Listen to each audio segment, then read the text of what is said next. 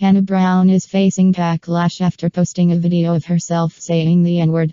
On Saturday night, Bachelor Nation's sweetheart went on Instagram Live. At one point, she seemed to be trying to remember the lyrics to Da Bobby's Rockstar. She begins singing a few lines aloud and seemingly hesitates when she gets to the line that includes the N-word but says it anyway. After that, Brown seems to go on about her business as if she didn't just repeat a racial slur on Instagram Live to her 2.8 million followers. While the Instagram Live video has since expired or been taken down from her account, Instagram accounts like @bachelorette and Reddit users have since captured clips of Brown. "I did. I'm so sorry. No, I was singing. I'm so sorry. I don't think. Maybe I did. Maybe it was Patrick Brown's brother. Anyway," Brown says in the video, while simultaneously laughing.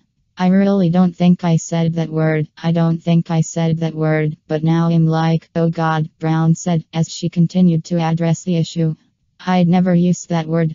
I've never called anybody that.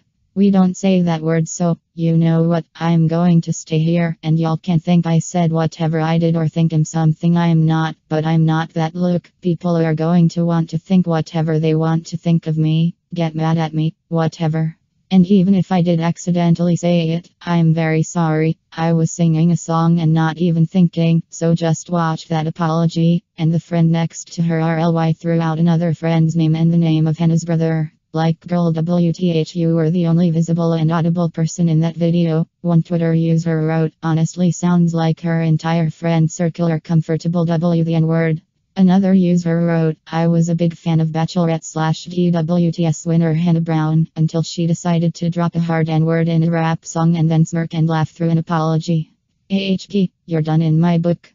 Now considered irrelevant, @Hannah Brown."